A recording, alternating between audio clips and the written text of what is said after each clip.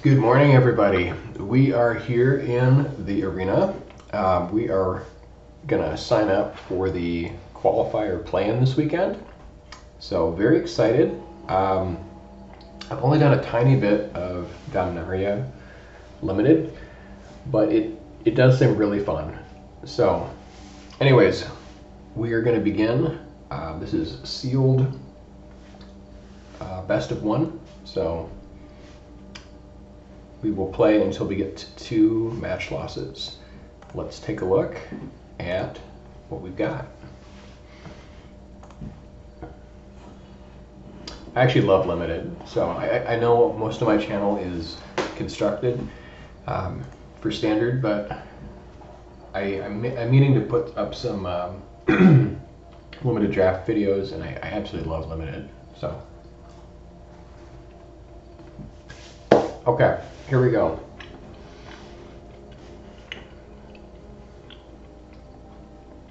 Let's take a look and see what we got. All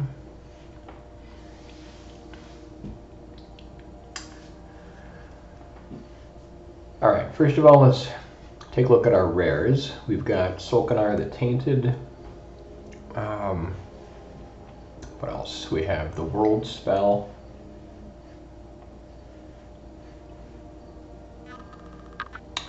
Threats Undetected, Korean Beast Caller, so a couple of green rares already. Rada's Firebrand, which I've played with in Standard. And let's see what else. Okay, we should have one more rare.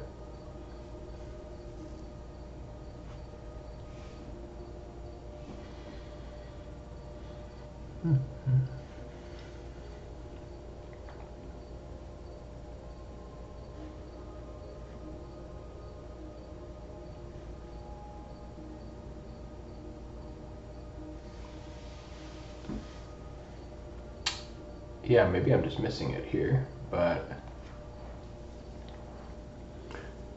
oh, here we go. Valiant Veteran. Okay, so a couple of green rares. Korean Beast Caller. This is a fabulous playable. Whenever you cast a creature spell, +1/+1 counter on Korean Beast Caller, and then when it dies, you distribute those counters among any number of target creatures you control, where X is the number of +1/+1 counters on Beast Caller. So this card is constructed worthy. It's great. Radha's Firebrand. This is one that you see in like mono red aggro, which basically prevents opposing creatures from blocking, and then you can pump it for domain with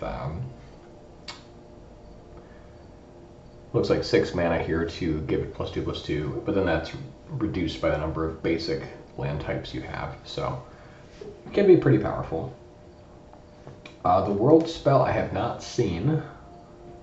Okay, look at the top 7 cards of your library. You can reveal a non-saga permanent and put it into your hand. Put the rest on the bottom of your library in any order. Okay. And then put 2 non-saga permanents from your hand to the battlefield. This potentially is alright, but in Limited this is probably not that amazing. This is more of a, you know, Timmy goes to Pro Tour kind of card. With it kind of reminds me of like Tooth and Nail. Solkanar the Tainted. Let's take a look.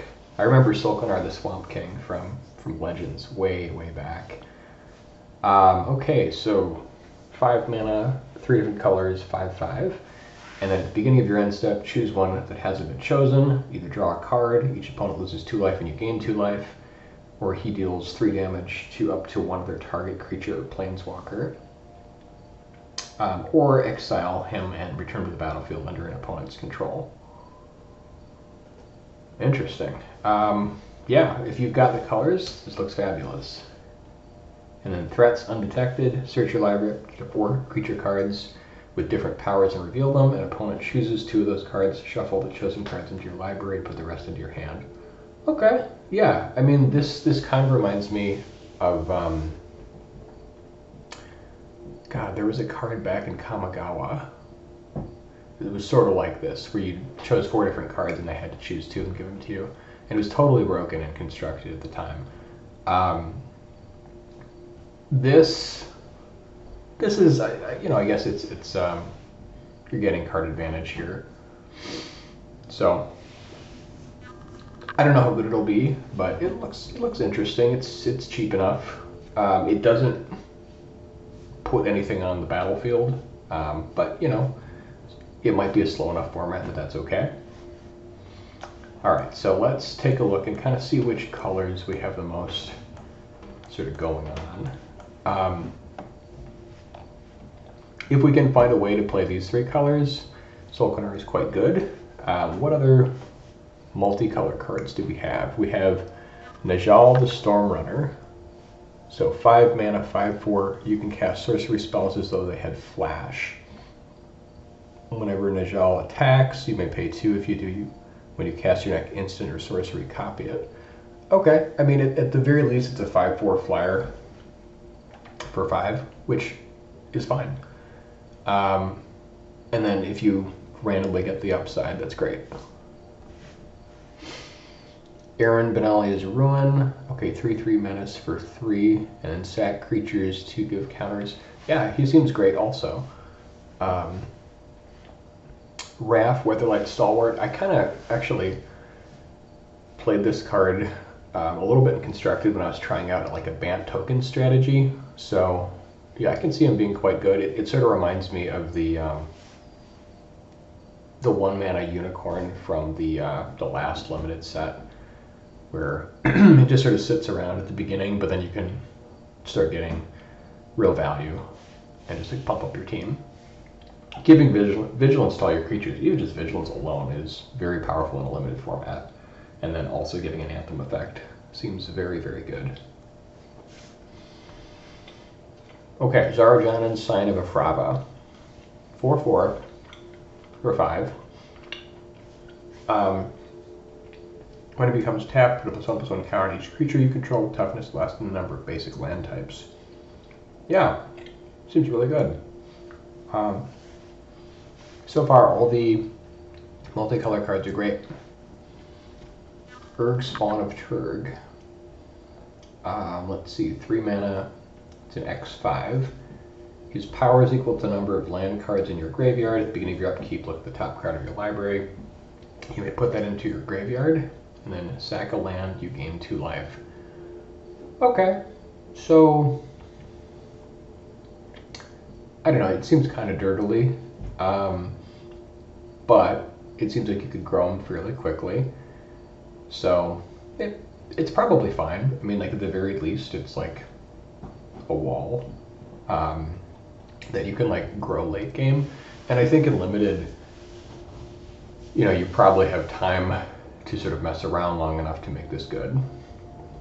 Like especially late game, I mean, you can turn this into a decently powerful card. But I think it's the least powerful of all these, and I could be totally wrong, but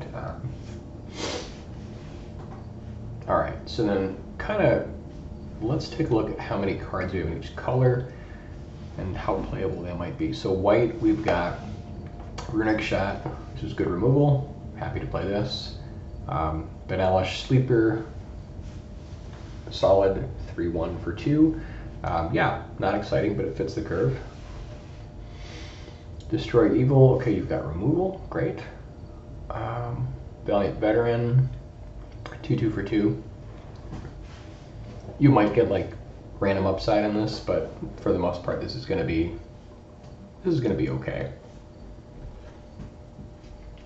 Cavalier, in the draft that I did, I played with this guy, and he was quite good. Just a little extra value. And then Enlist is surprisingly good. Join Forces, okay, a little trick. Mesa Cavalier, yeah, this guy's fine. 2/1 flyer for 3. Griffin Protector, this guy's quite good actually in a draft that I had. If you can get any of like the token making stuff, or, you know, keep playing creatures, this guy can be quite good. Heroic Charge. Alright, well, we'll pump all your creatures effect, kind of nice. And Wingmantle Chaplain, 03 for 4, Defender. Okay, make a 1/1 bird. Okay, I mean, if you have like some number of defenders, there's kind of like a defender theme going on in draft.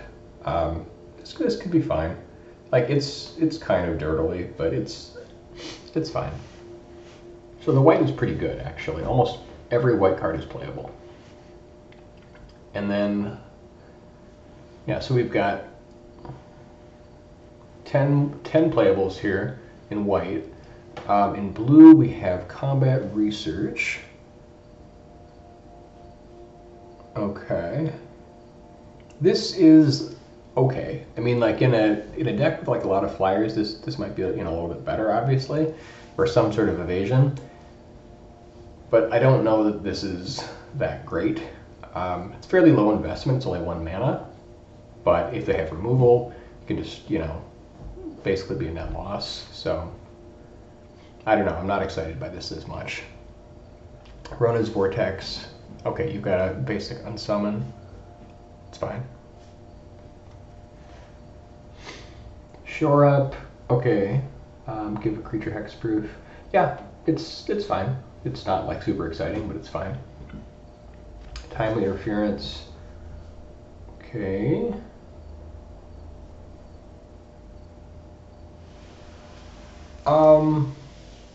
Yeah, I mean, you can force a block, but mostly this is like a cantrip, right? You're just drawing a card.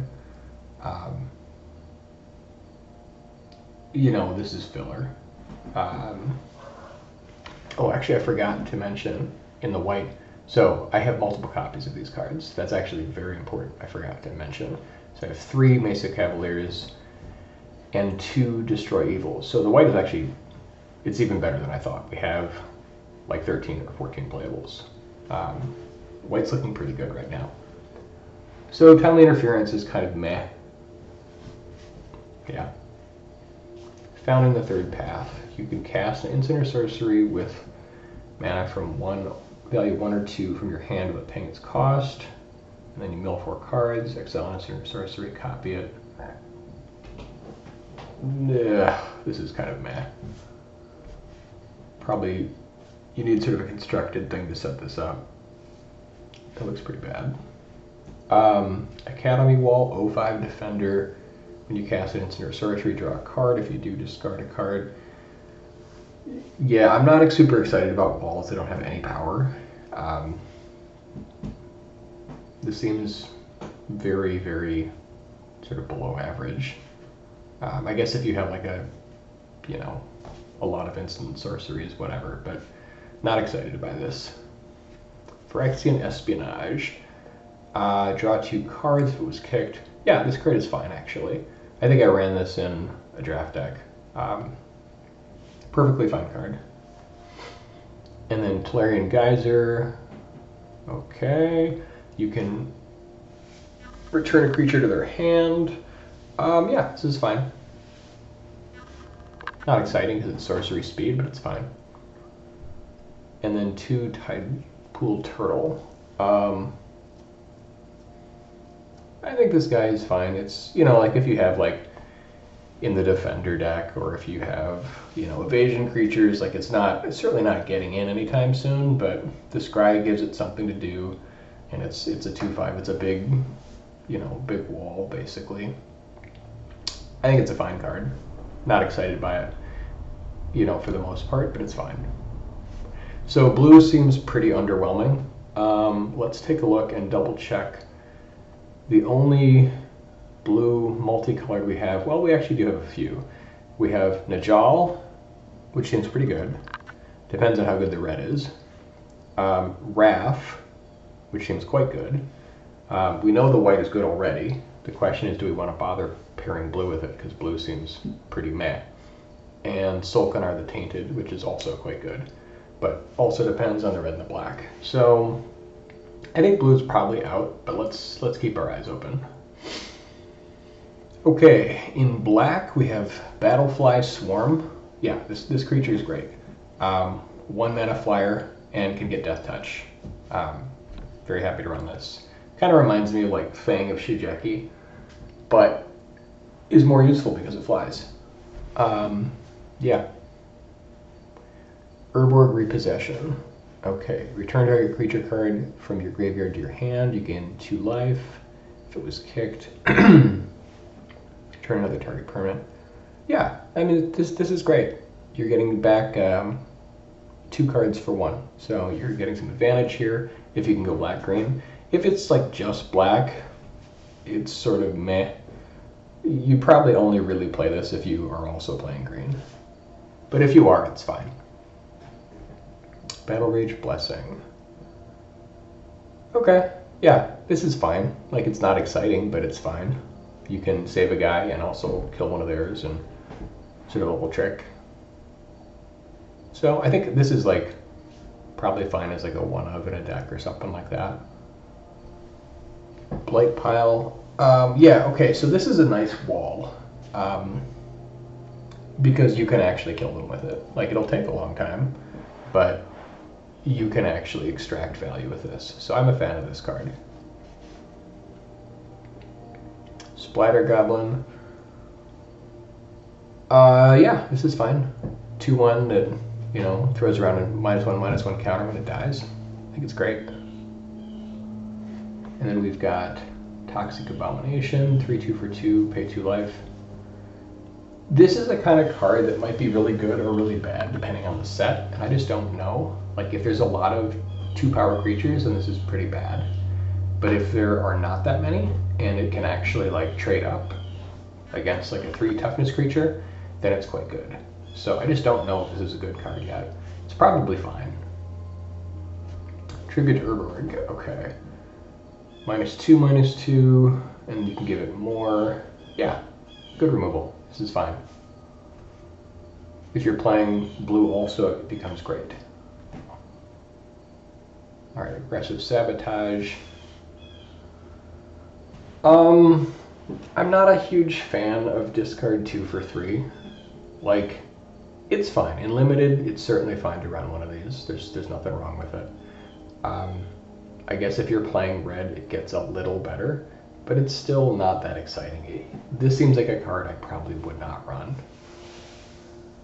And I'm sure there's the deck for it, you know, where if you have nothing else to do on turn 3, whatever.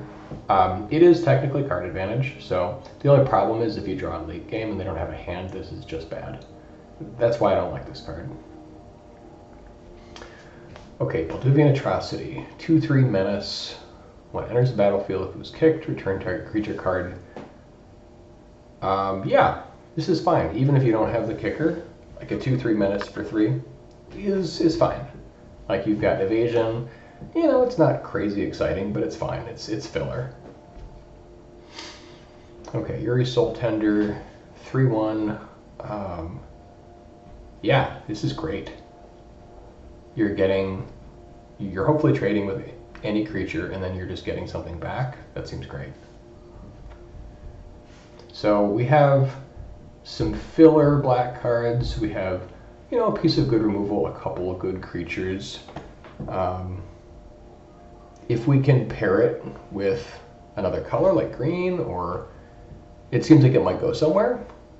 So the black is I would say probably average to good.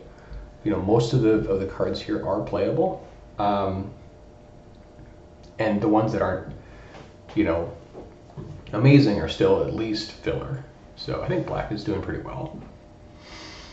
Not as good as the white, for sure, and then it's much better than the blue. The blue is pretty atrocious. Okay, let's take a look at the red.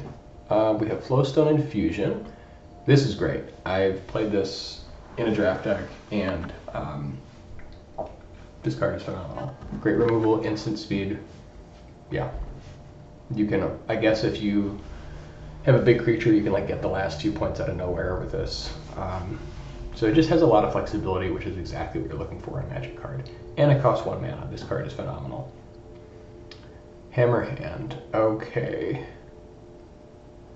Okay, so you can like make one creature not block, and then you can also give a creature +1/+1 in haste. Yeah, this is actually okay. I don't think it's great because it is an aura, and the problem with all auras is that if they respond with removal, you just get nothing. So this is, I would say, fairly low investment. Like, you're not spending a lot of mana to do it, and the effect is actually pretty decent. Like, giving a creature haste that you just brought in is actually a pretty big game, and then also making like their best creature not be able to block for one turn is still great. So I think this is actually pretty good. I wouldn't say great because it's an aura. Okay, Phoenix Chick. This is a great constructed card. I don't know about limited though. I mean, like, it's probably fine.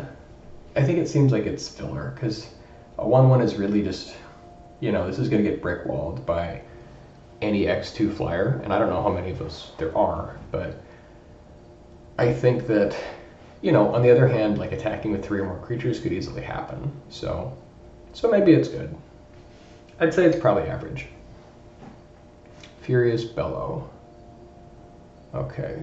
Target creature gets 3/0 and first strike and scry. Yeah, this is like a good trick. First strike is really a big deal when you're looking at creature fights. And so, like, if this was like +3/+0 and trample, I mean, it'd be good in green decks, but +3/+0 and first strike is good in any deck. It's going like, first strike is one of the things that like most screws up combat math. And then the scry on the end just kind of gives it a little bit extra. So I like this card. Let's see, you can do Amplifier. When Amplifier enters the battlefield, if it was kicked, return target creature and opponent controls to its owner hand. Okay. Whenever you cast an instant or sorcery. Yeah. I mean, in red-blue, this is actually, this is a card in red-blue. I guess you'd have to have like a pretty heavy instant sorcery deck for this to be any good if you can't kick it. So I think in red-blue this is good, and in not red-blue this is not good. Yeah. So probably, unless you're playing blue, this is bad. Lightning Strike obviously speaks for itself. Constructed worthy. This card is amazing. Great removal. Yeah, you play it every time. Rada's Firebrand. Yeah, again, so this is, again, a constructed worthy card. It may not be, so strangely, it may not be as good in limited because of the 1 toughness. And so, like, if you have like a big kind of creature standoff, this is actually pretty bad because you're not going to be able to make them make it so they can't block it. On the other hand, if you're playing like a 3-color deck and you can give this thing, +2/+2, it gets a lot better. Or like I guess even a 2-color deck is fine. So it has late game potential. The other thing is that with Domain, like, you can cast this effect multiple times. So it's not like you can only do that one time. Or actually, never mind. You can do that exactly one time. All right, so it's good. I think you're definitely running it. It's a rare. Yeah. Yavimaya Steel Crusher, 2/2 enlist, and then sack it to get an artifact. Yeah, this is perfectly serviceable 2/2 that might have a random upside. Yeah, you'd run it, but you're not like crazy excited. The enlist is good. Because it has like low toughness though, the enlist is not as amazing. Like, enlist gets a lot better. Like, I think I saw a 1/3 white creature that had vigilance and enlist. That card was way better than it looked. Like, the vigilance, yeah. Anyways, but this card I think is probably fine. Okay, Kill on Strike Team. This card is great. I won a couple drafts with this, or a couple matches in draft with this card. Yeah, being able to get 5 power of haste and then give your creatures haste is pretty great. Like, if you're red-white, this is obviously much, much better. But in, even like red X, this is still fine. You're making a 3/3 haste. I guess like if you bring in 2 creatures that turn, you're still giving 2 creatures haste. So yeah, I think this is a good card. Let's see, Warhost's Frenzy. Creatures you can control get +2/+0. Yeah. And then if you kick it, whenever creature you control dies, draw a card. Okay, the kicker is fun and everything. It can be quite good. But even like without the kicker, this card is fine. Like this is, you probably run it as like a 1-of in the deck, just to like Alpha Strike and get in. So I think this is fine. Obviously, if you are also black, it becomes actual card advantage, which is good. So I think you'd probably run it either way if you have a slightly aggressive deck. But if you're like red-black, this becomes much better. Maria's Outrider. Okay, 4/4 reach for 5, and then domain. So for every basic land type, whenever it enters the battlefield, it deals damage to each opponent equal number of basic land types. Yeah, I actually like this card. It's the top of your curve. It's 5 mana, but it's more than just a 4/4. It also has reach, which is really good. Surprisingly good in red. So actually this card is great. And you can get like the last couple points in with it. Yeah, I would definitely run this. Molten Monstrosity, 5/5, X less to cast, where that's the greatest power among creatures, and then it's trample. Okay, so like in a green deck, like in a red-green deck, this is very good. But even in like a non-green deck, like say you only have like creatures that have like a 2 power, this is like a 6 mana 5/5 trample, which I think is fine. So this is like a, decent end of the game curve. If you're like red-green, it becomes either like probably like 5 mana for a 5/5 trample, which is great. So I do like this card, yeah. All right, so overall, red is looking decently good. I mean, you have, some very good removal. You have, I guess you have like a decent trick. You have some good aggressive creatures. If you're pairing this with white, it looks pretty good. And then you have some like decent like fat end game. So I could see running red here. It depends on how I think maybe red-white is looking actually pretty strong. Let's look at the green. Okay, you have Quirion Beastcaller. This card's a bomb. I think it's just great. Like if you play it early and you build it up, it's probably game ending. If you can make this like a 4/4 or bigger, and then whenever they manage to kill it, like make your other creatures bigger. Yeah, because you can move the counters to any number. Oh wow, yeah, that's okay. So this is really good. Rootwalla, Sunbathing Rootwalla. Okay, so 2/2 for 2. Yeah, this is already a great card because this is a card that's like if you've ever watched Ben Stark's drafts, I really highly recommend his channel. By the way, he's one of the greatest limited pros of all time, I think. And he goes in depth talking about like kind of what makes a card great in limited, and one of the big things is its flexibility, like for both early game and late game. And this is a card that really fits well into that, where like it's a 2/2 for 2 at the beginning, which is okay and whatever, but like late game you can pump it up and do stuff with it. So I think this card is great. I would basically always play it. All right, Broken Wings. Okay, so you've got kind of like what amounts to sideboard hate. Maybe if there's a lot of flyers or like artifacts or enchantments in this set, but I don't think there really is. So I think this card is kind of a sideboard card, and then since this is best of 1, it becomes less good. This would be much better in like a best of 3 format.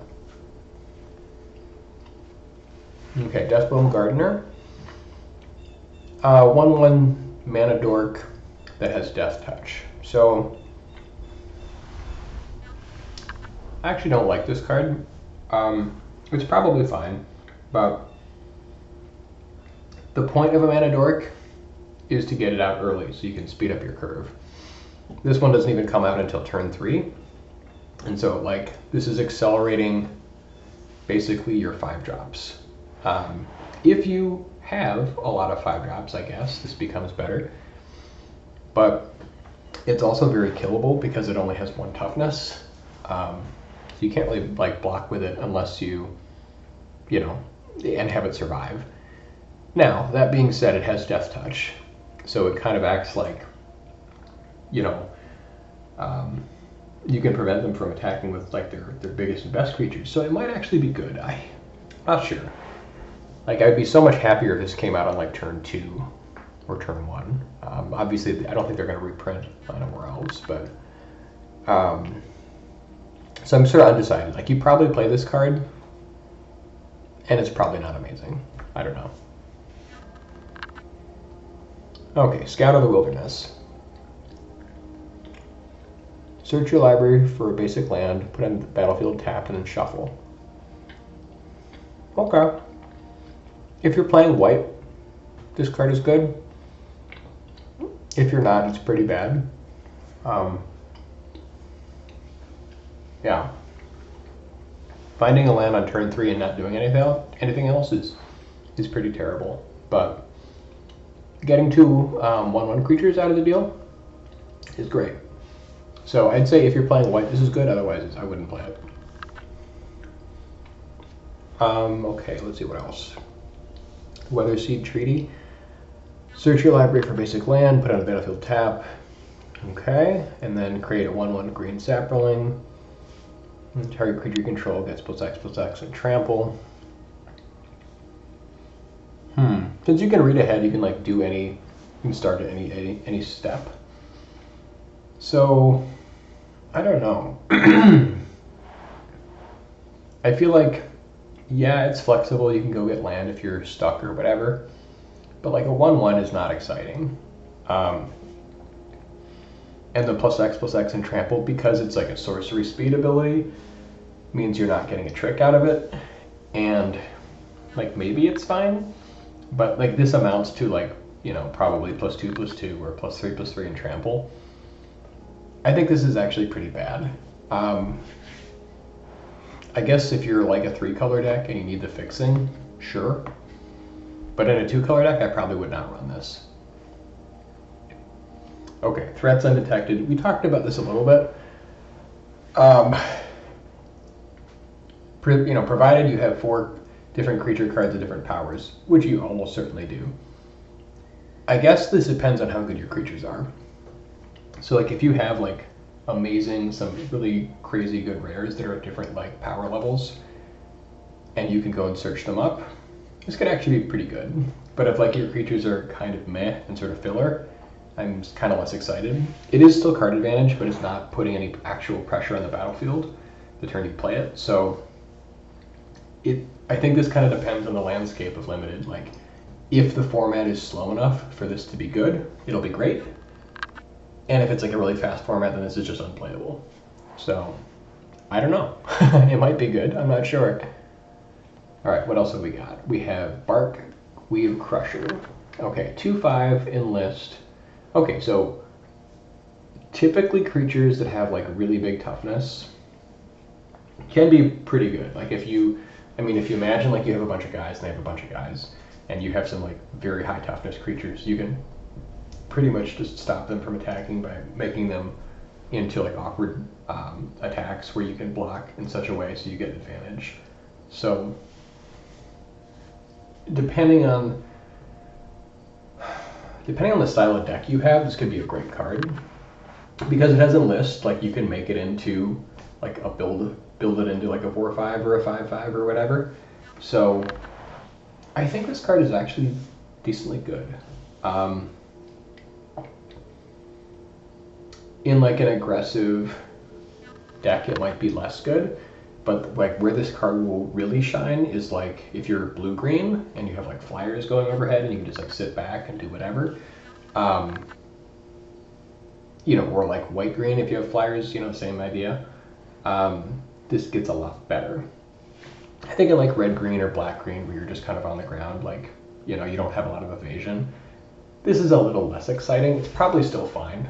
So I think this is actually a pretty good 4-drop though, I would say. Okay, Moth Spirit Ancient.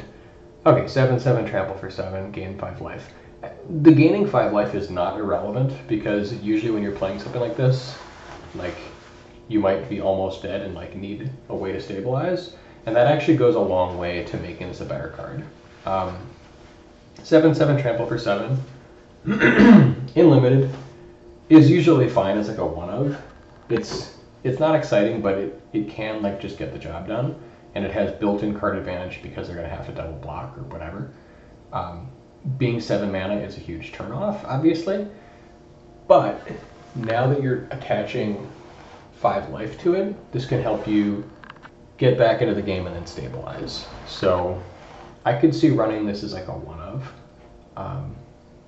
I think it's kind of filler, but it plays a role, and you never would run more than one of these ever. But I could see maybe running 1. Okay. The World Spell, talked about this. Yeah. Okay, so this is probably, you're just not playing this card. I mean, being real, you're not playing this as a 7-drop. I mean, I guess if like your deck is like super stacked with crazy, you know, big creatures, you could potentially play this, but it's 7 mana. Like I don't know. I don't think this card is probably getting played. If you have like a super defensive deck and can just like sit around, like maybe you can have this as like an endgame thing, but I don't know. I probably wouldn't play. It's not my style. Yavimaya Sojourner. Okay, 8 mana, and then costs 1 less for every type of land. Okay, so you're probably playing this for like 5 mana. So like a 4/6 for 5 or 6. This is just kind of,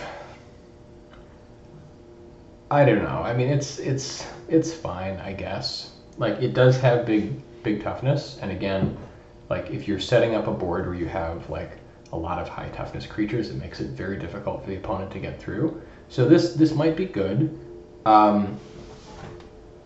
In a 2-color deck, this is 6 mana for a 4/6, which is actually not that exciting. So I feel like this is a deck where you need to be playing at least 3 colors to have this be okay. I could be wrong, and you know, but I'm not that excited by this card. All right. So green, it has some good cards. Like you've got the Beast Caller and the Root Walla, potentially this sort of druid thing. So you have some like very strong early game, and then you have kind of some of these card advantage but not affect the board cards, and then you have some like decent mid game cards, and then some very big like fat. So I think it comes down to whether or not the pairing color can support it. And then you have Urg, Spawn of Turd. Okay, it's another like big dirtily card. And then you have Zarujanan. Okay, so this card is quite good. 4/4 that can pump up your other creatures. So I guess like green-white could be possible. I don't know, I'm not super excited by green. I think red-white might be better. But let's take a look at the red-white deck first, and then just kind of go from there. Okay, so we're playing probably every single white card that we have here. Maybe not all of them, but like they're all playable. Let's just lay it out and see what it looks like. Okay. And I think like we're probably not playing Amplifier in this deck, because if you're not playing blue, this card is kind of terrible. but there's a lot of good red cards we can run, like Strike Team becomes amazing. Okay, so do we have any multicolored? Okay, and what are our artifacts? This is a 3/2 for 3, Scry 2. Yeah, I mean, this guy's fine. He's filler, but he's fine. And then Meteorite. Okay, so it does 2 damage to any target, and it can add mana. Adding mana on turn 5? Ugh, yuck. I mean, it's fine, but it's just, this card is bad, I'm sorry. Like, if you're going to be adding mana, like, you got to do it before turn 5.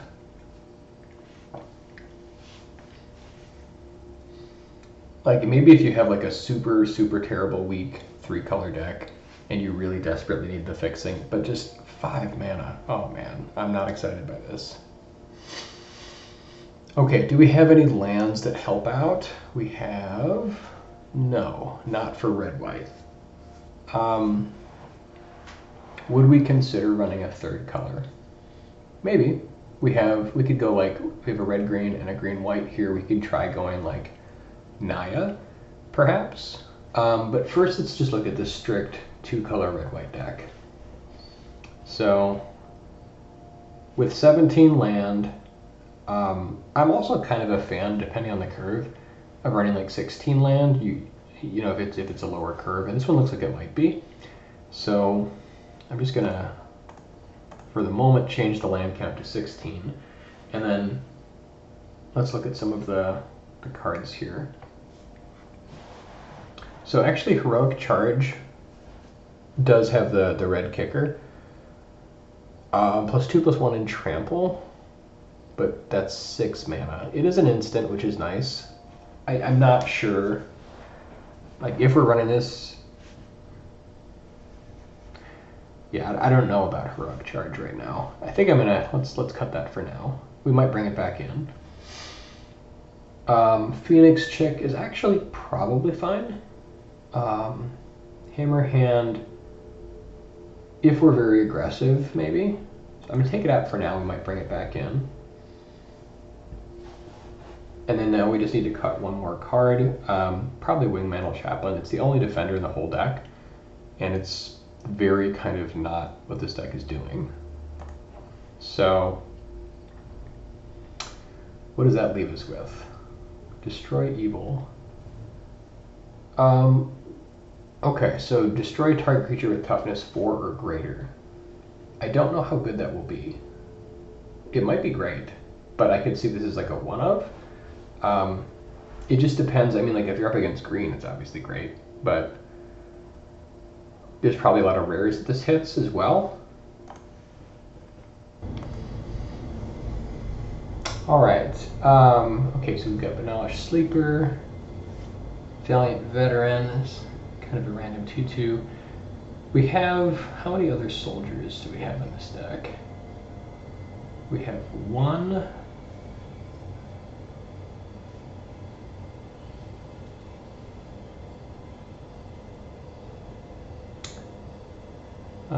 So far only 1 soldier.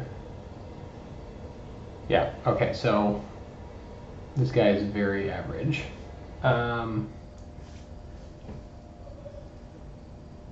Okay, so this is 40. We've got, take a look at the deck. 16 creatures. You usually want to have at least 15. 15 is kind of a bare minimum that I would have for a limited deck. So somewhere between 15 to 18 creatures is probably ideal. And then, you know, the rest sort of interactive spells. Pretty even split on mana, so I'd probably run 8/8 here. And I do think that 16 is right given the curve. You know, I mean, this will probably be a 6-drop realistically. There's a lot of two power creatures. We might, you know, if we have like a 3/1 out, it could be a little cheaper. But the other kind of cool thing is, on a turn that you pump your creatures up, like if I were to, you know, Furious Bellow, like for that turn, you know, this could be significantly cheaper, which is kind of cool. So this could be like 3 mana that turn.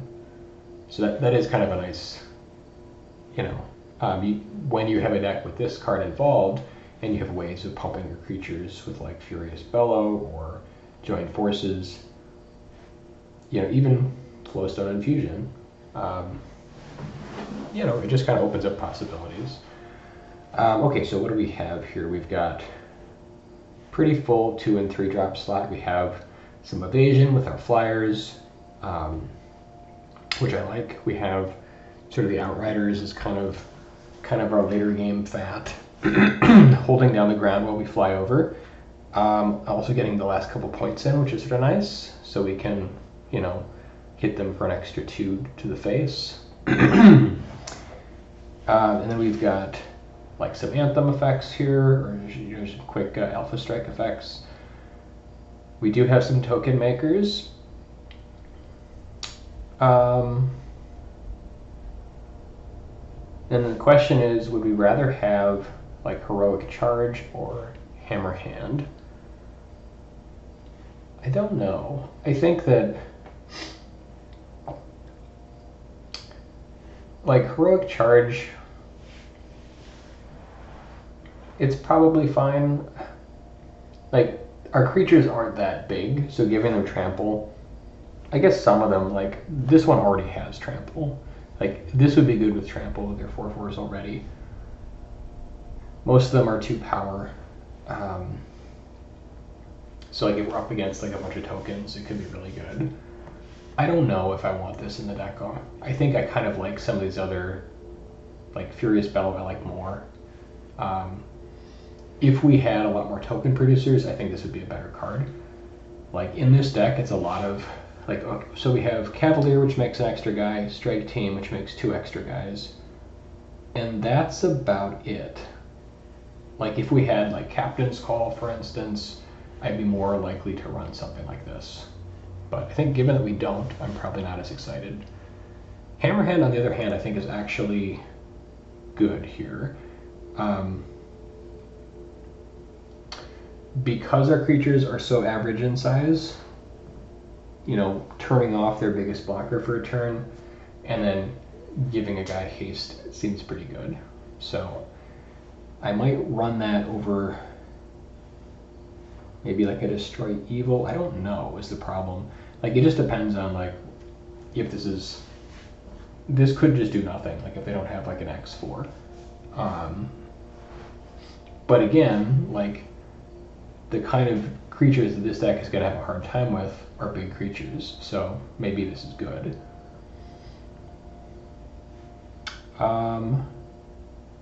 Warhorse Frenzy is also average in this deck.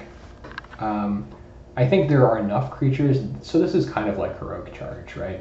Except it's for 1 less mana.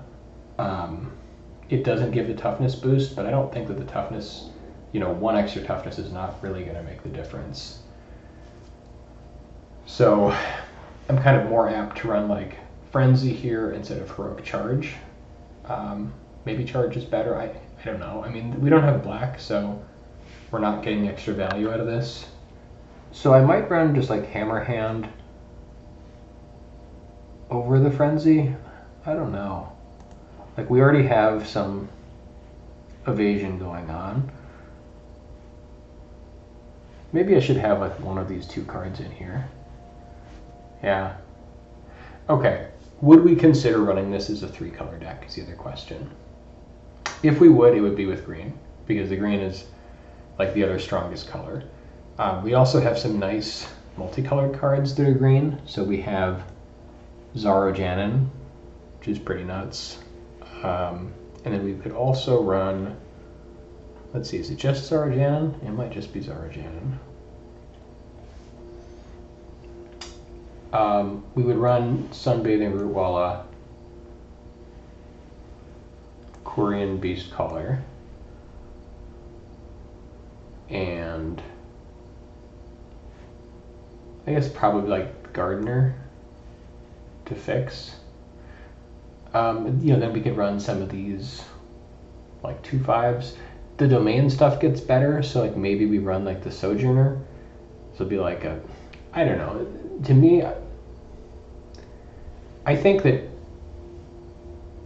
for the vast majority, 3-color decks are just not as good. Like, we might have, you know, some good mana for it, but I'm really not trying to play a 3-color deck.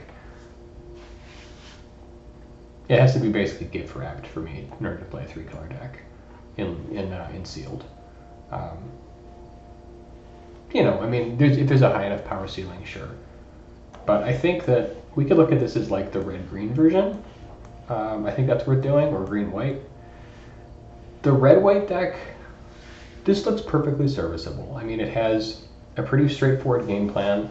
You know, play a bunch of mid-sized creatures, fly over with some damage, and then like force through some of the last couple points with like Hammer Hand or Furious Bellow, Lightning Strike. You know, we have a bunch of stuff to pump our creatures or, you know, play tricks.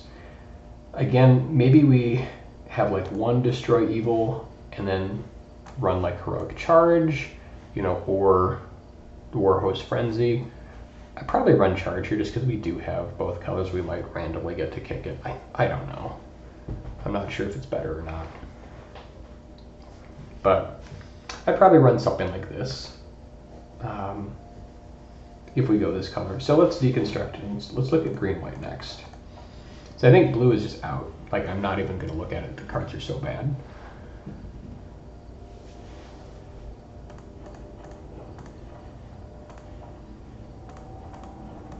All right, so if we run green-white instead,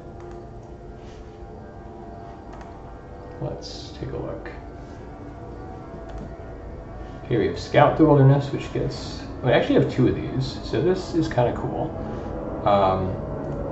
Got the Crushers. We have our endgame 7/7.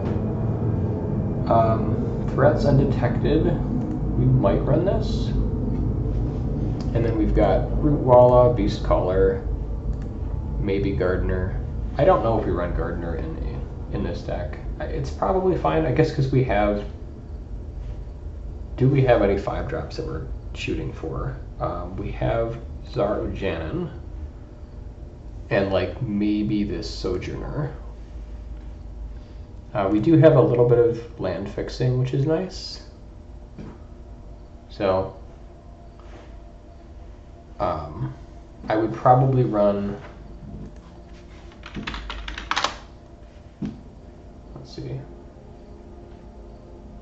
Oh, I've got to add some basics here, but I'd probably run maybe 17 in this deck.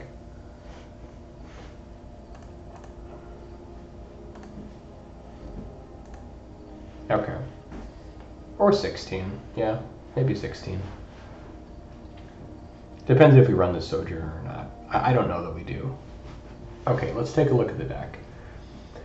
So for early game, we have 4 2-drops. 2 of them are quite good. We have Destroy Evil, which again might be a good card, might be sort of meh. We have Runic Shot, which is great. And then our 3-drop is pretty full. We have Deathbloom Gardener, which is accelerating our 5-drops. You know, or I guess if we're stuck on land. This card seems sort of underwhelming in this deck. Because we don't really have many 5-drops. It's okay. Scout the Wilderness, which is also accelerating our 5-drops, which again, just don't have that many of. We are making some tokens. Threats Undetected. This could be good, maybe. Like, we can go get like the 4 biggest creatures in our deck and then get 2 of them. Now they have to have different powers, right? So we could get like 7, 1 of these 4s, 2, and probably a 3 somewhere. Like a 3. So it's actually kind of average in this deck. And if we cut 1 more card, what would we cut? Oh, probably Heroic Charge. Like, maybe Charge is okay in this deck, but it's it's just +2/+1. Can't give him trample. This deck actually looks kind of underwhelming.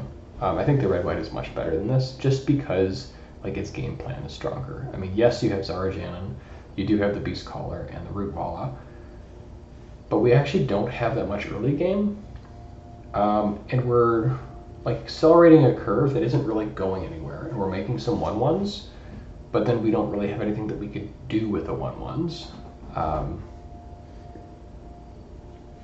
I don't think I'm running green-white. I think it's just not as strong. So let's take a look at red-green.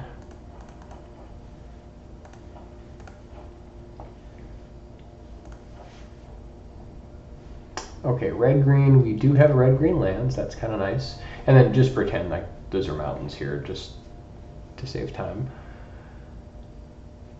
Okay, so in red-green, what have we got?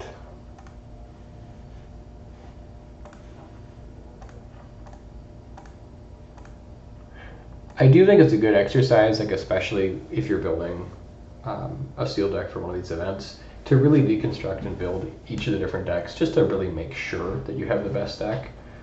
It is time consuming, but I think it's worth it. It's also just, it's good practice.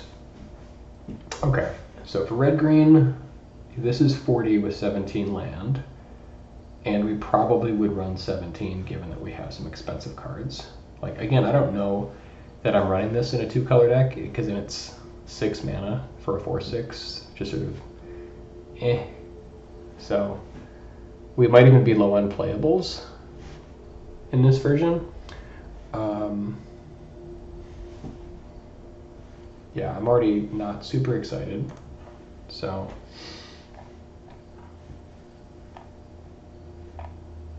I guess we could run Meteorite, but this just seems kind of bad. I don't know.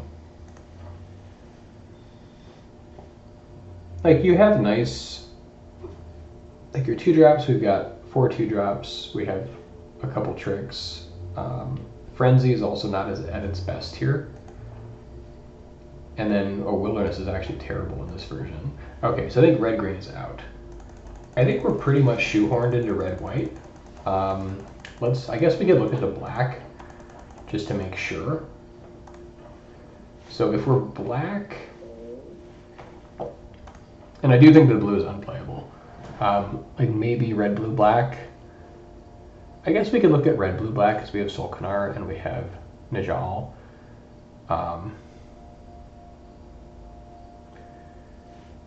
Maybe there's an argument for blue, white. No, I mean the blue is just, it's so terrible. I guess we could look at black, white also. All right, so okay, with black, this wants to play black, green.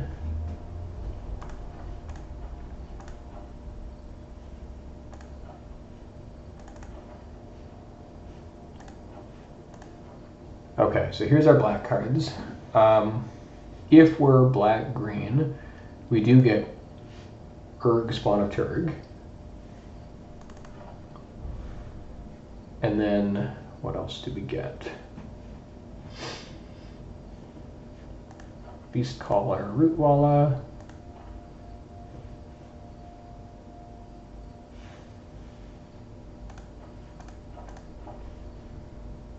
Again, I'm not excited about this in a 2-color deck, just unless we absolutely need it for filler. Yeah, so we're already, like, we're short on playables for black-green. We do have a black-green, a couple black-green fixers, actually. I guess we could look at, like, 3-color, like maybe black-green, white, and then we could throw in, where is he? Get Zarajanan in there, we could get this guy. Like, this is beginning to look interesting. If we're going, like, black, green, white, then all of a sudden these become good. And they fix. So black, green, white actually looks kind of interesting. We get to take out the weakest cards. So this is still decent removal. Toxic Abomination. I'm not excited about that card as much. Alright, let's see what else we would add. So I don't think we have any black soldiers. So this guy's probably not getting the cut. 3-1, we could actually now kick with this guy. This is still good removal. We have some flyers. And this guy. Possibly that. Alright, so we have a nice big pool to work with if we're... And we actually have good fixing with our lands as well. Like we have a green-white and 2 black-green for fixing. I don't know if we have black-white. I don't think we do. Yeah. And I guess this might even be playable in a 3-color deck, although I'm not excited about it. Alright. So in this version, like I like... So this is probably a 5-drop. So this actually is probably okay as a 5-drop. I don't know if it makes the cut, but it's okay. Also, I don't know that we need this Mossbeard Ancient. It's fine, but we might not need it. So we have a pretty thick 3-drop slot. Atrocity is probably not good enough, considering it's a red kicker and it's just sort of okay. Threats undetected. Let's see, we have 4, 7, 2. Do we have a 3? Yes. Okay, so I mean, threats undetected could actually maybe be okay. It doesn't affect the board, but it could, like, if we find like Aaron, one of these things, or like a beast caller, like Zarajan and Mossbeard Ancient, like we're probably getting 2 decent cards. I don't know if that's good enough, but it might be. Okay, Gardener becomes good in this deck. Scout the Wilderness is also good, just for fixing. Joined Forces. Like it's fine. I don't know that we need it in this deck. Like I'm not ruling it out, but I think it's more about fixing and just getting actual creatures out there. Battle Rage Blessing. We don't really have any like major creatures we're trying to protect. I suppose we have, I guess, some late game threats. Blight Pile is great, just to kind of give us time to set up our mana.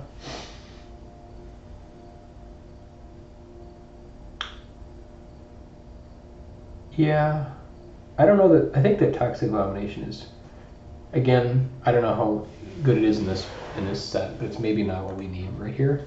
Like we've got Root Walla, Beast Caller, Splatter Goblin. I like all of those. Sleeper, we can use that. Especially if we make some of these tokens, we can just sack a token and get some value. Seems good. I don't know if we need Battle Rage Blessing. So I like our 2-drops here. Then we've got Battlefly, Repossession, and Runic Shot. Those are all good. What about our 3s? Okay, we've got these 3 flyers, which again, I like. I think the flyers are great. Cavalier is good because we can enlist and get an extra token out of it, which I kind of like. Gardener is probably fine because we need the mana fixing. Same with Scout the Wilderness. This might be too much mana fixing, and maybe we just like, I don't know, just do like one of these. Threats undetected. I'm not sure if we have room for this. Okay, Aaron. Double white is going to be a little fancy, but it has a really big upside. Like we can sack tokens to make our team big, kind of like that. And then Urg, Spawn of Turg. This could just be like a 2/5 or a 1/5 or whatever, which in this deck is actually not awful. It has some late game potential.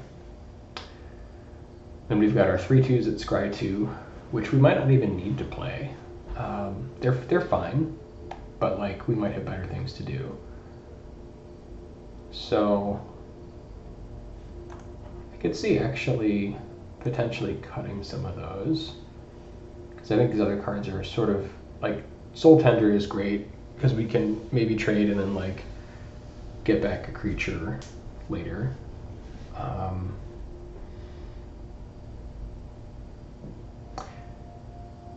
This deck actually looks like a lot of fun. Sojourner is probably fine. It is kind of nice having like a big endgame threat with like Ancient. It also might be necessary because like we don't have like a ton of just super amazing cards. Like if they have like flyers and can just like brick wall our flyers, we kind of need like something like this to get the job done. Maybe we cut Sojourner because it's okay. I could see as a 5 mana, like 4/6, maybe it's good enough. I'm not sure about it yet. I think next we're looking to cut, like I like all of our 2s.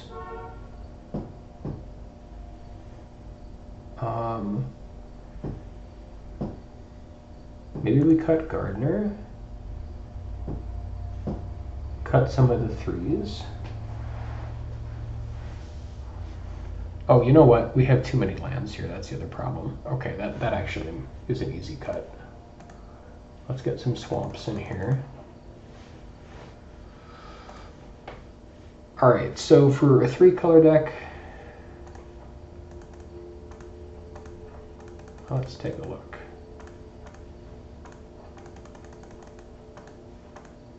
12, 15. Okay, we want probably 2 more lands.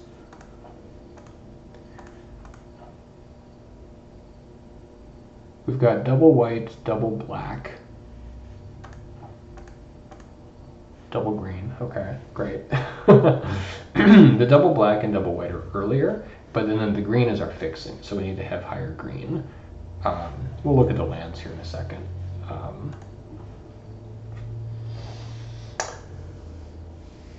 Wow, look at that. Total even split on the lands. Seems cool. So now we're at like 41 cards if we were to run 17 land, and I think we do. These lands are not, like, that's not going to be our final, like, which, we got to double check our sources. Like, okay, with this we have 6 black sources, 8 green sources, and 6 white sources. So this would take it down to 7 green sources, and I think we want black a bit earlier, because like we don't have as much white early. So if we run something like this, now we've got 7 black sources and 7 green sources, and then 6 white sources. That's probably right. Because like we need the green to get the other colors here. Like white doesn't really happen until turn 3. Admittedly, like this is double white, but that's just a problem we're gonna have. Green and black is like more early stuff, so I think this looks right for the land. And then what do we cut as our last card?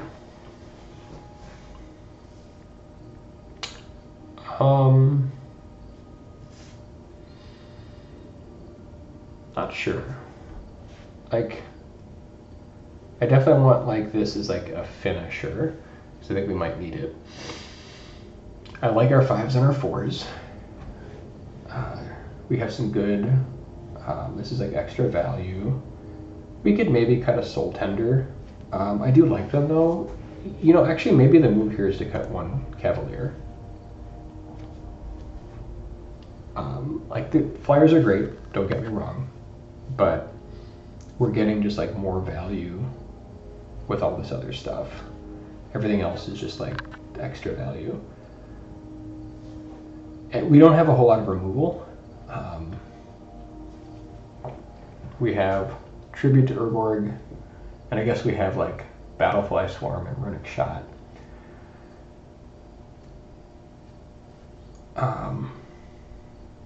This deck actually looks like a lot of fun, I gotta say.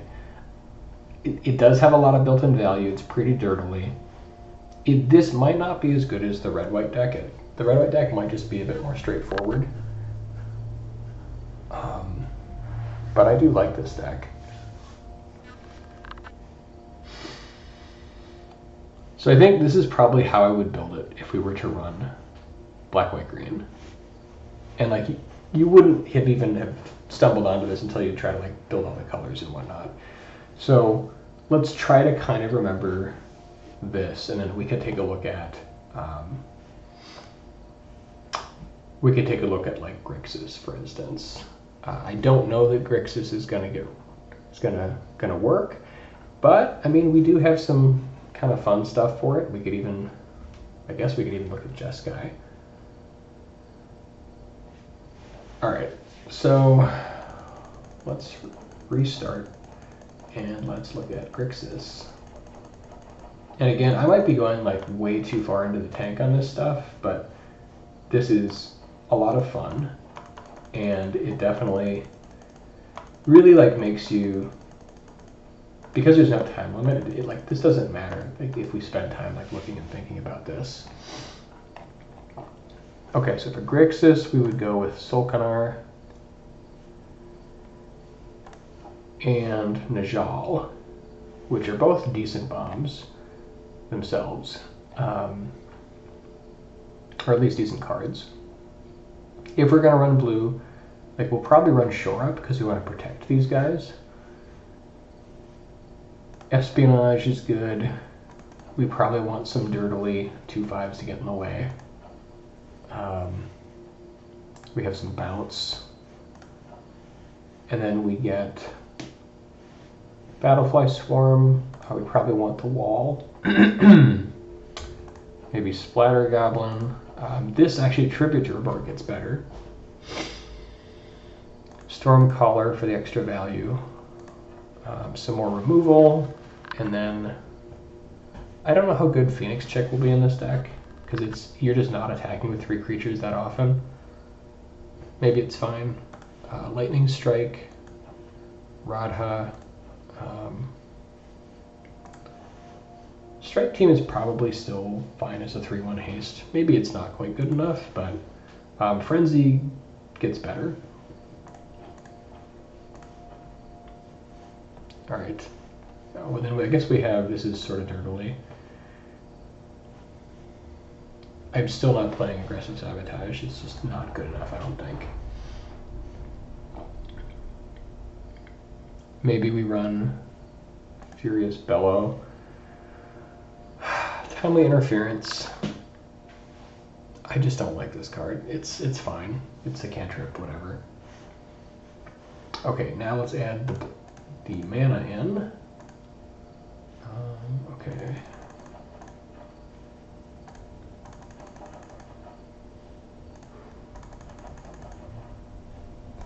That's not the exact mana count, but it approximates it. Okay, and we've also got those guys. So we have red, blue. We actually have a lot of fixing. We have 2 red, blue, 1 blue, black, and 1 red, black. So we can figure out the land count.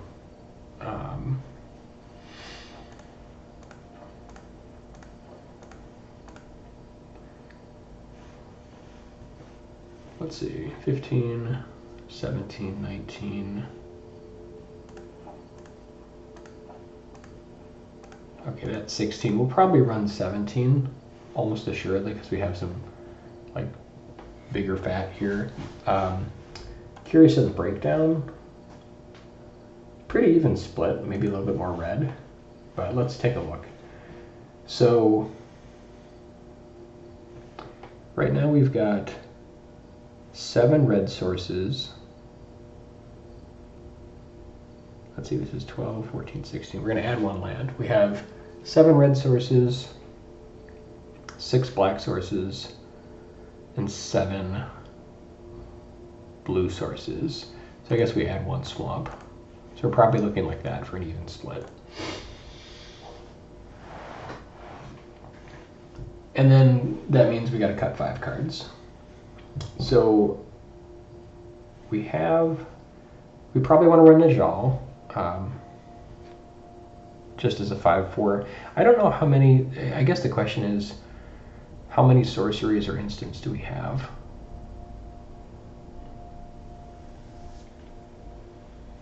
Like we have Tribute to Urborg, Furious Bellow, Lightning Strike. Okay, so we actually have a decent amount.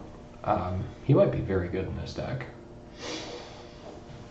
I don't know that we run all these 5-drops. Like we maybe cut like one of the Outriders. Monstrosity, for the most part. I guess we have some 3-power creatures, so it is possible. Yeah, we actually have a decent number of 3-power creatures, so we could probably play this for like 5 mana, which is pretty good. I like our 4-drops. They definitely just kind of hold down the board. I don't think this deck is going to be like super aggressive. I mean, it's already 3-color. And it's kind of like more like get out some single nasty threats and then, you know, push through with some spells. Let's see, Duving Atrocity. Yeah, I mean, there's like a little extra value there. We could like get back one of our like little creatures for a turn. It's fine, I guess. Soul Tenders I like. Strike Team is okay. It's not as good in this deck because you don't have white. So this potentially could be a cut. Even late game, it's probably still fine though. Like if we play this on another creature, like we give them both haste. But that's kind of better for a deck that's like getting in a lot, and I don't know that this deck is. So I think maybe we cut that. And then we have Abomination. What are our creatures on our 2-drop? We've got Firebrand, Steel Crusher, and Abomination, Splatter Goblin, Blight Pile. Yeah, I mean those are fine. Like I'm not as excited about Blight Pile, or sorry, Toxic Abomination. But I think we need, you know, 5 2-drops or whatever, a couple creatures. I like all of our 1-drops. I like the Soul Tenders, I like Geyser, I like Espionage. Frenzy, I guess Frenzy is not as good. I mean, we have like a Defender here, we have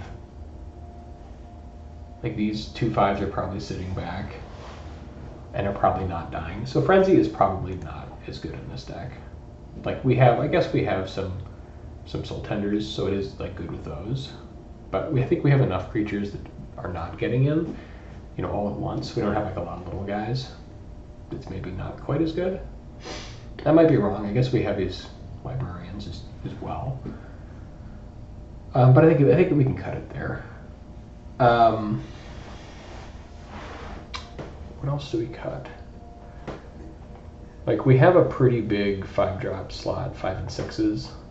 We could cut, I guess we could cut this Outrider. Like, I mean, it is kind of nice though. It hits him for 3 and it's 4/4 reach.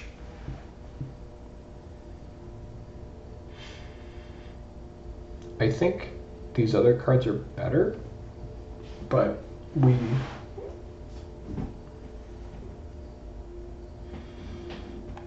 I don't know. I kind of like having it.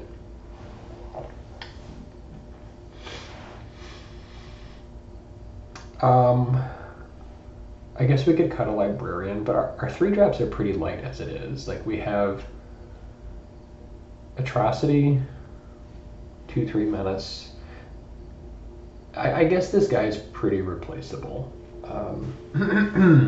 Like we're not getting in a ton. This seems like it'd be better in like a red-black deck that is super aggressive. So maybe this is a weaker card we can cut. This takes us down to 41.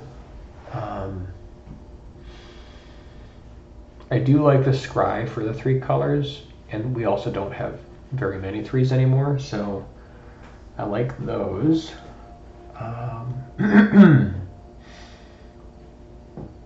Espionage and Geyser. I guess Geyser is returning a creature.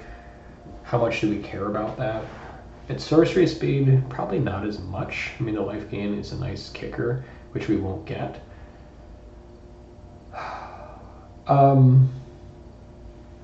Yeah, I probably would. Like, it's fine, but it's like if we were getting in more and we're more aggressive, it might be better. I think we're kind of grinding him out a little bit more with this deck, so maybe this is a weaker card. So I'd probably run something like this. Now, with this deck, like Najal is pretty good. Copying spells, we actually do have a lot of spells. Like we have this one, we've got Furious Bellow, Lightning Strike, Tribute, Shore Up, Vortex, Flowstone Infusion. So Najal is quite good. Solkanar is just value. So we can just kind of, like, once we get him out, just sit behind him and just, you know, just do the life gain thing every turn until they die. This is just good to hold down the board. And so this is like a much more defensive deck, even though it may not look like it. We're kind of sitting back, finding a big threat, and riding it to victory. I don't know that this is as good as the green-white-black deck. While this deck does look fun, and it does have decent fixing, let's take a look at the final breakdown. Yeah, it's almost an even split.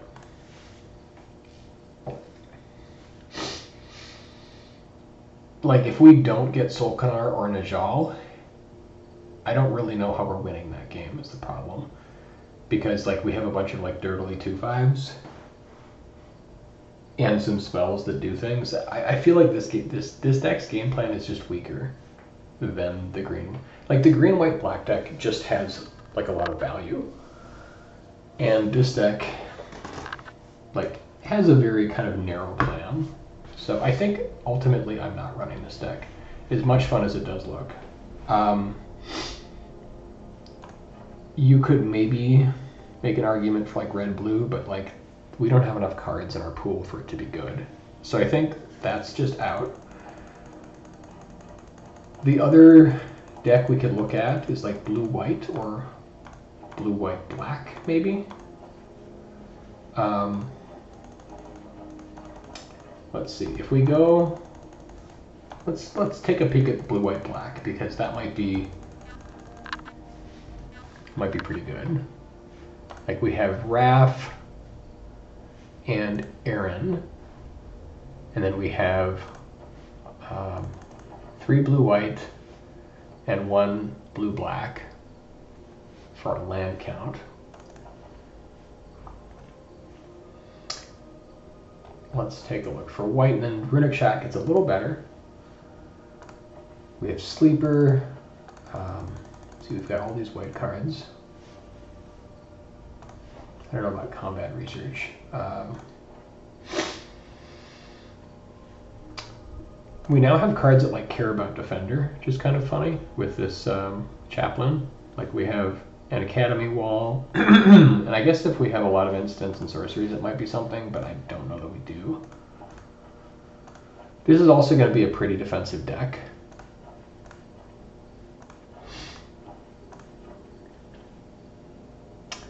Yeah, like I'm probably not running Atrocity in that deck.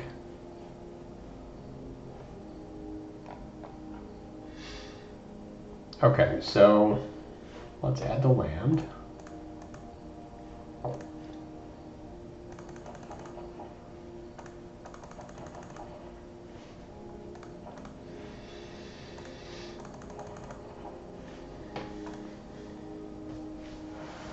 All right, let's take a look at the split. Okay, so it's mostly white. Here's 19. So This is 8 white sources. This takes it down to 17.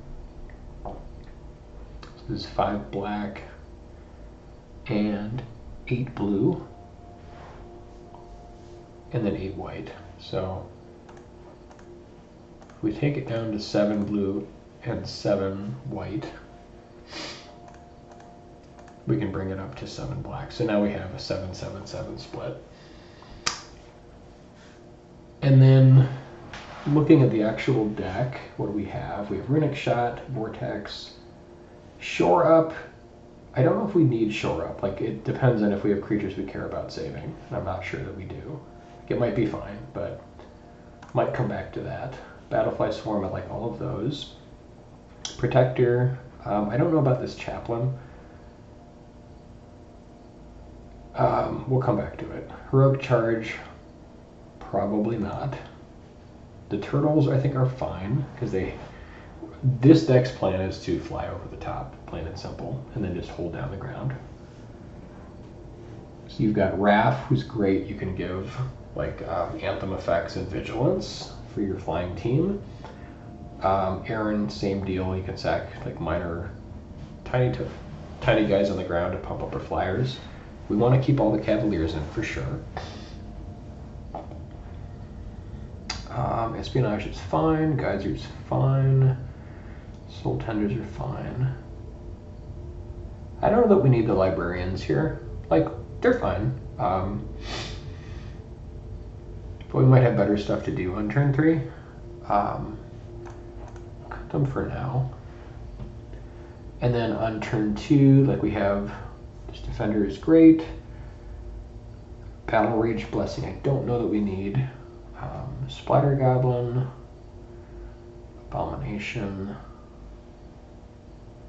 Again, I don't know how good Destroy Evil will be. I like Sleeper. Veteran is pretty meh. Like, there aren't any other. There's one other soldier. So I think this is.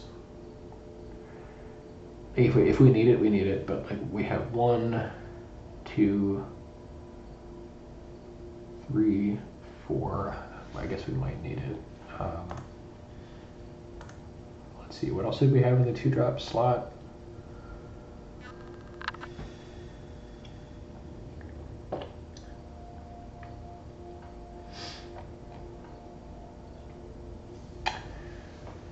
Okay. I'm not excited about it, but we might need it just as a creature on turn 2.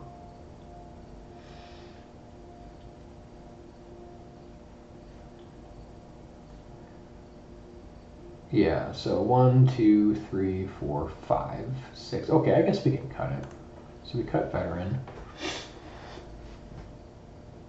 And then we'll come back to, so we definitely want to keep Tribute to Urborg. We want to keep probably at least 1 Destroy Evil. And then for our 3-drops, I like Join Forces because it gives our flyers a way to punch through. And since like basically our whole game plan is to fly over the top with these Mesa Cavaliers and like the Griffin Protector, like they have to be able to get through. Academy Wall does give us more defenders for this Wingman Chaplain nonsense, which makes more flyers. That might be good. And then we get to loot whenever we cast an instant or sorcery. So we have Vortex, Runic Shot, 2 Destroy Evils, that's 4, 5, 6. Yeah, I mean, this actually might be okay in this deck. I'm not typically a fan of 0-5 walls, but in this specific deck for what it's doing, I think it's actually okay. And then we have the Soul Tenders.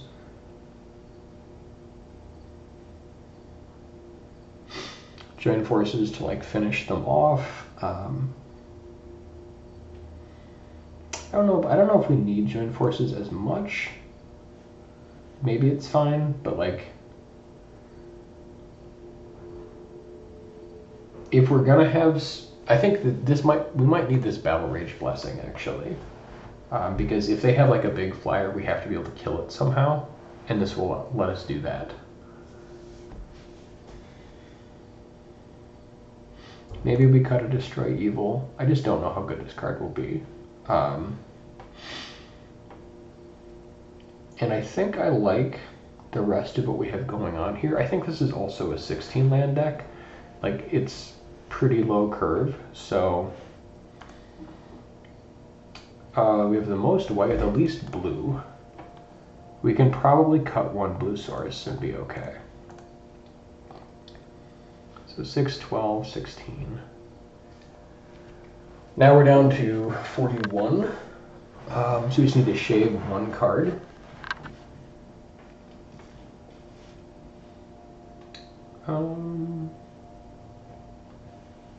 Let's see, I like everything on the 1s and 2s.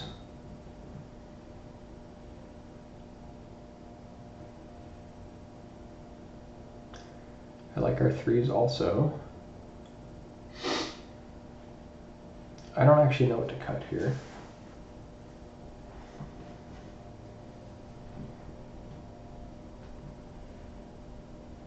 Like, all these spells are great. This kind of buys us time. Like, Soul Tender is nice to get stuff back if they kill our flyers. This gives us value.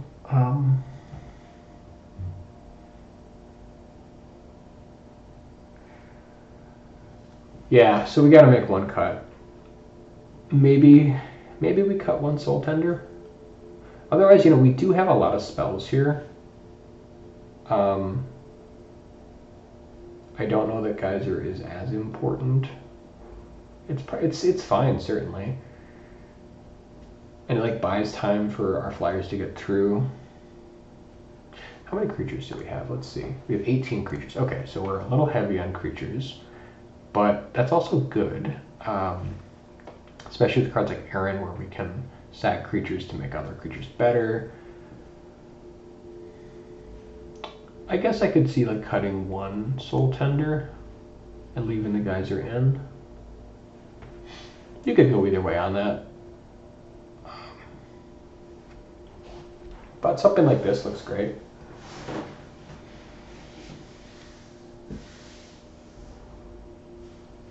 You know, I might keep in the Soul Tender, then like cut the Geyser. One of those two, I think, is what I would do.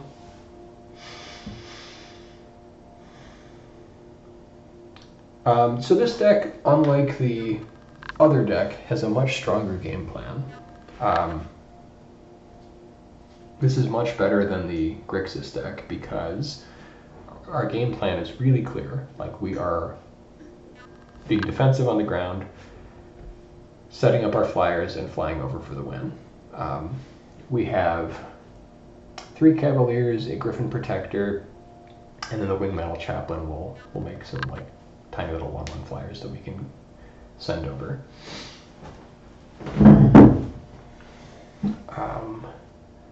You know, the other thing I was thinking here, actually, Geyser, we might want Joint Forces instead, just to help push our flyers through. That might be, yeah, you go either way. But at any rate, it also helps protect our creatures on the ground. So maybe I could run Joint Forces over Geyser. Yeah, something like that.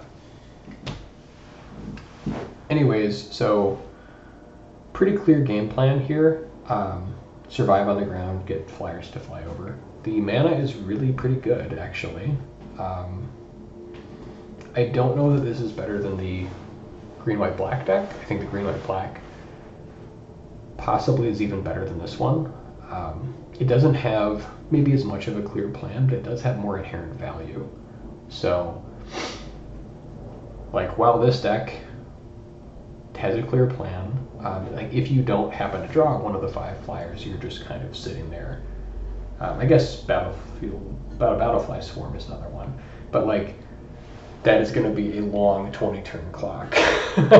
So I think as much fun as, and you could certainly run this deck. Like, you've got this to pump your guys. You have like Joint Forces.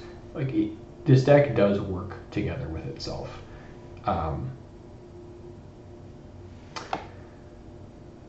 Yeah, so like, you know, you have good spells like Walls on the Ground. There'd be nothing wrong with running this deck. The green, white, black deck I think is more fun. So I could see going, yeah, either green, white, black or blue, white, black. Again, we also could just go just red, white. We could look at, I guess, Jeskai and see if that's even a deck. So again, red, white, we've got a couple cards here.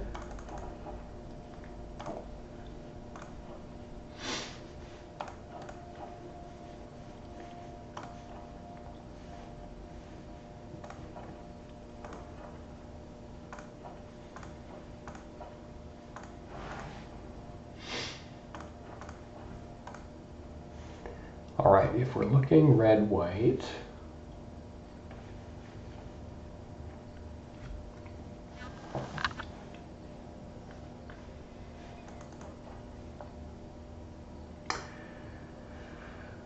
I think this is the deck, and then we had 16 land. Here we go, red, white, okay.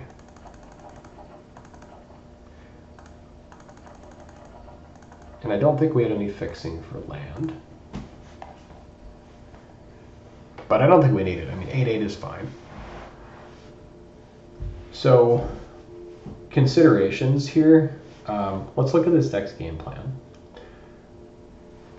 This deck is pretty aggressive, right? We've got, like, the Destroy Evil helps with big creatures we can't deal with because we kind of like are low on the ground. We do have some flyers, like flying over for the win. And then we try to get like some chip damage in on the ground. We have like Firebrand, we have 1, 2. I guess we really only have like 3 2-drops actually. I didn't realize, but we don't have as much stuff going on turn 2. So this deck is actually not as good as those other 2 3-color decks, I think. I guess maybe we have to run like Valiant Veteran and are sad about it. Yeah, maybe red white's not as good as I thought. Like Strike Team is obviously amazing, but this is kind of like I guess sort of like an average aggressive red white deck. And then what are we adding if we make it Jeskai? Like I guess we get Geyser, which helps. I don't really like Tidepool Turtle in this deck because it's trying to be more aggressive. We have like Bounce. So we bring in, what do we bring in? We bring in Bounce, we get Wrath, which definitely helps push through damage. And then we get like some land fixing. I guess we bring in Najal. Then Najal, we have Runic Shot, Vortex, Flowstone Infusion, Bell of Lightning Strike. Okay, Najal is going to be quite good. We get some mana fixing, which is great for Jeskai.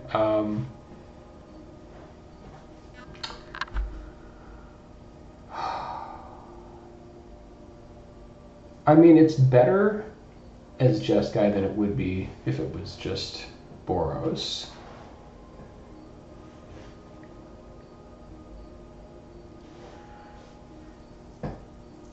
But I don't know if it's good enough.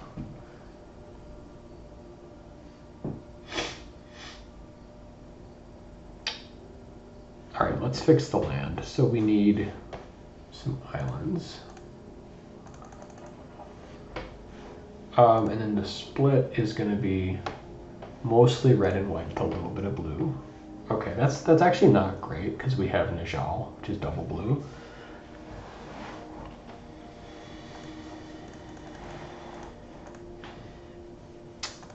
Let's see. Okay, so here we have 14, 17, 19. This deck probably would run, if we ran it like this, it's probably running 17. So this is going to be 9 blue sources, 7 red, and 7 white. Okay, we don't need as many blue sources then, so let's... Okay, so now we've got 8 white sources, 8 blue sources, and 6 red. Okay, so we can maybe up that a little bit. So now we've got 8 white, 7 red, and 7 blue.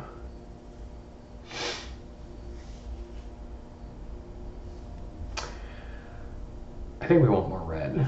Like we can probably, what if we go 7 white? So now I think we have 7, okay, we have 8 red sources, 7 white, and 7 blue.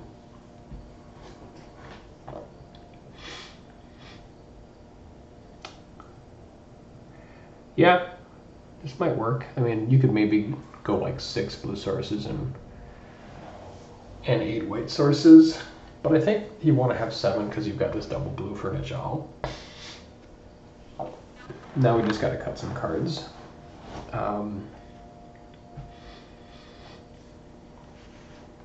don't know how good Heroic Charge is. It's fine, I guess. Like it's good for the Cavaliers. I don't know that it's necessary.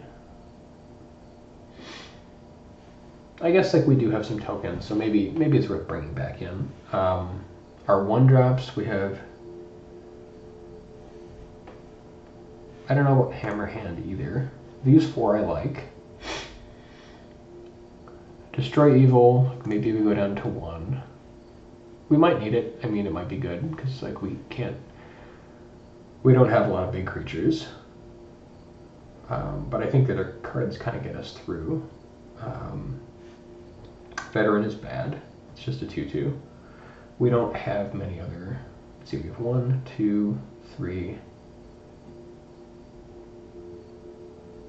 4. I kind of want at least 5 2/2s, so we might have to play it. But I'm not excited about it. If we cut it, what else do we cut? Like I like Giant Forces. I like our 3-drops. Maybe we cut like a Librarian. And then I like our late game actually. Like I really like these Outriders. Maybe I guess we could possibly cut 1 Outrider, but I kind of like this late game.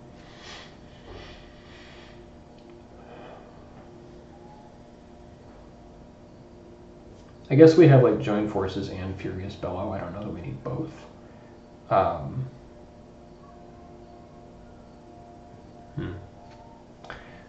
Our guys are kind of lower toughness, so maybe Bellow is a little better. I could see like cutting this and going kind of like that. Yeah, I mean like this deck is pretty solid. Like Najal definitely does a fair amount. Like you have bounce, you have 1, 2, 3, 4, 5, 6, 7 spells for Najal. You've got these Outriders that will do 3 damage to the opponent. You have this guy's probably coming in for 5 or 6, I guess. He might be a 6-drop. But I mean, like, with Pump, he's probably a little easier to get out. I guess, you know, what you could do is you could cut Monstrosity here and maybe play, like, the Joint Forces instead. Or even, like, the vanilla 2/2 that you need just to not die.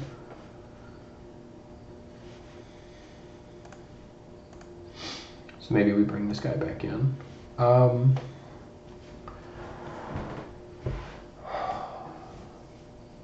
Like this deck has a plan. I mean, you're getting in with flyers. You're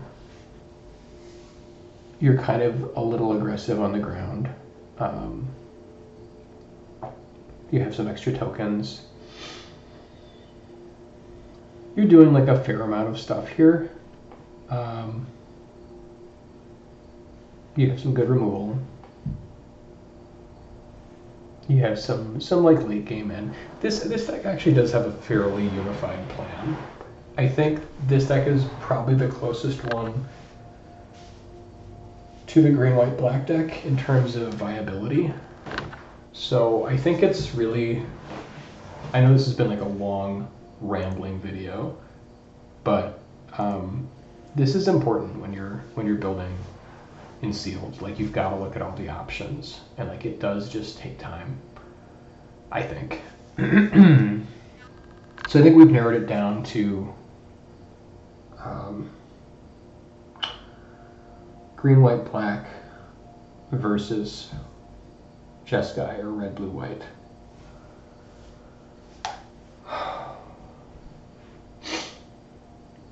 I think they're both good. I think that the green, white, black deck might be more fun. It has a little bit more inherent advantage. This deck maybe has a clearer plan. Like, this deck's plan is get some early chip damage in, play flyers, win with flyers, burn them out with like Maria's Outrider and Najal.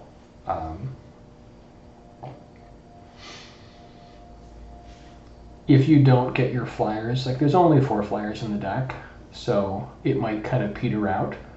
Actually, we've got 5 flyers, excuse me. It might peter out a little bit if we don't like get the flyers on time and like we get like roadblocked on the ground. We do have ways to push through, like we've got Lightning Strike, Furious Bellow, Bounce. So it's still got a pretty good plan. I don't know. What do you guys think? I would love to know in the comments which deck you guys would go with. I do think that it's between Jeskai and I can't think of the guild name for green, white, black, but that deck. The others are just not quite as strong or don't have as good of a plan. I do kind of like Jeskai, and I like what this deck is doing. The mana fixing in both decks is pretty good. This has 16 creatures, 7 non-creatures. This is probably how I'd run it. I guess the only considerations, I might run Join Forces here. I don't know how good Destroy Evil is. If this card is not great, then maybe you replace it with Join Forces, which I think will always be good in this deck.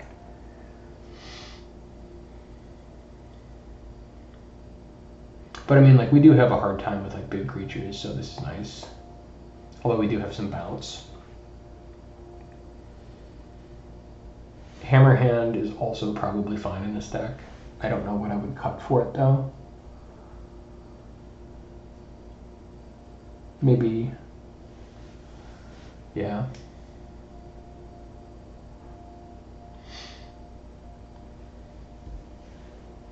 I guess I'd probably just run Join Forces instead of Destroy Evil. I mean, it's fine. You could do either one, but like I know this is gonna be doing stuff. I'm not sure if this other one will.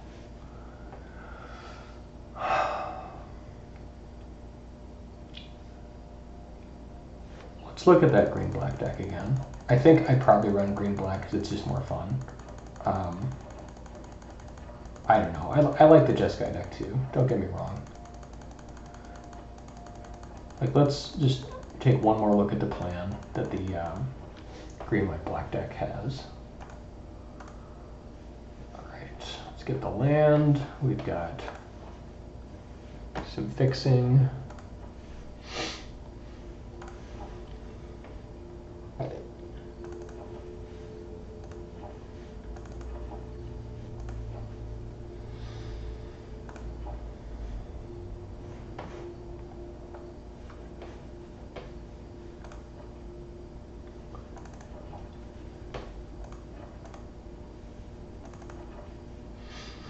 And again, I don't know about Deathloom Gardener. I think we didn't have it in the final build because we have other ways of getting stuff. This is maybe fine, but I don't know, it just seems kind of not as exciting.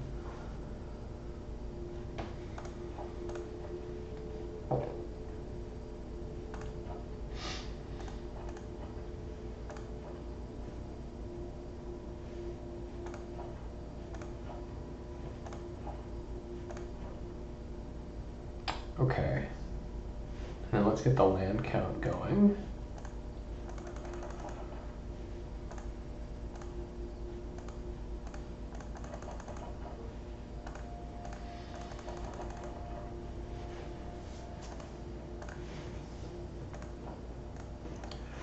All right, we have, I think this is a 17 land deck.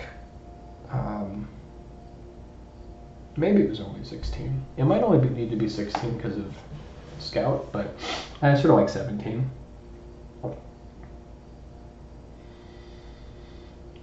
I think we had an even split too, so we've got 7 black sources,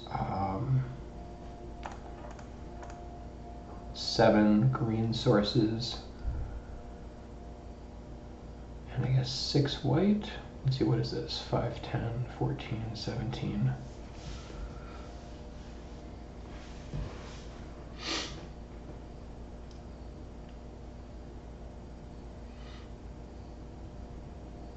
Yeah, I think 776 looks right.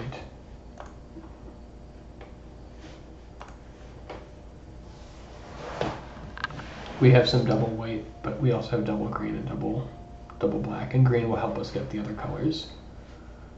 This is 42, 43. I think we didn't need the librarians, as I remember. Like, they're fine, but they're not as interesting as these other cards. And I think we ended up cutting 1 Cavalier, and the deck looked like this. So we have 1, 2, 3, 4, 5 2-drops. I like our 1-drops.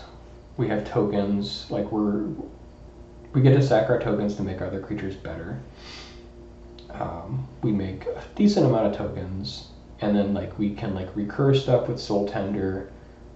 We have this Urg Spawn of Turg thing that can be like a late game thing that'll do stuff. Otherwise, it's just like an 05 wall.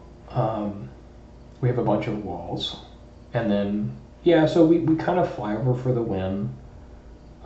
We just sort of grind out with value, make extra tokens, make our guys bigger, put extra tokens on stuff. And actually, like, okay, Zarajanan with Enlist is kind of silly. Like, if you, because Enlist tap us in without putting him into combat, and so you can just kind of go nuts with, this is a sick combo, actually. Like, turn 4 Barkweave, and then turn 5 Wajanan, like, enlist him the next turn, and just, ugh, gets kind of mean. Ancient gives us, like, an endgame path, which I like. I do want to get this 3rd Cavalier in here, but I think that this is kind of a more measured approach. Like, if I were to cut something for it, I don't know what I would cut. Like, we need our early game. Like, we have a couple pieces of removal, but not a whole lot.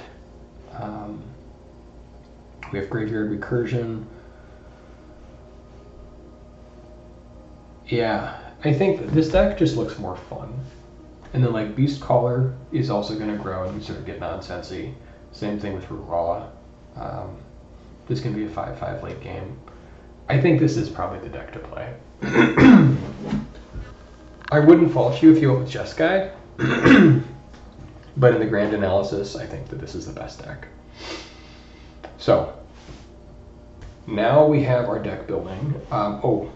We could also run Destroy Evil in this deck. I forgot about that. Or Join Forces.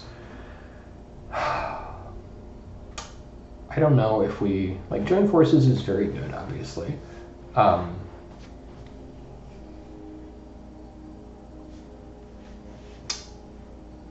Yeah, I don't know.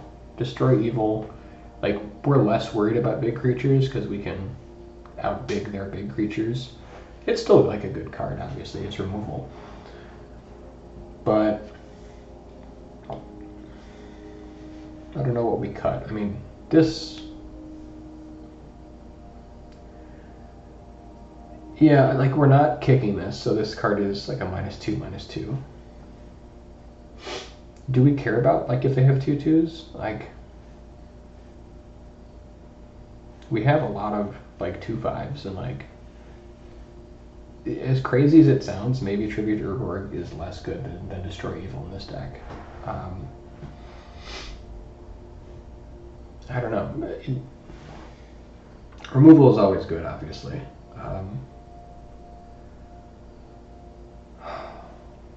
But I mean, like, if they had big creatures, like, that's like one potential roadblock for us. Like, I'm not as worried about their like smaller creatures. I guess if they have like small flyers, we don't have a whole lot of reach, so that could be a way that we lose.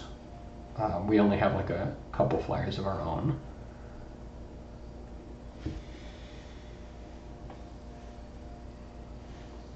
Yeah, I don't know, like,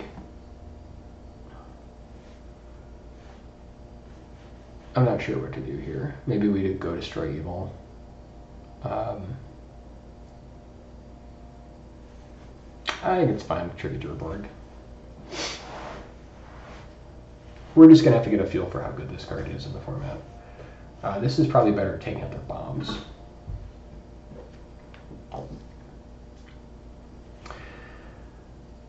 Okay.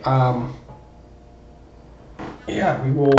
I think this is the build. We're going to submit, and then we will see you for round 1. Again, with all the nonsense that we have for like making tokens and like and pumping our guys, I don't know that we need join forces as much. We just want like extra creatures. We have 18 creatures. So we have a pretty high creature count, but that is, I think, a good thing. I don't really want to cut any of our creatures, so I think this is the build.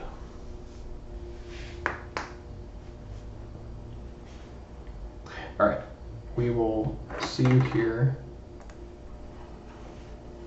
for the first round.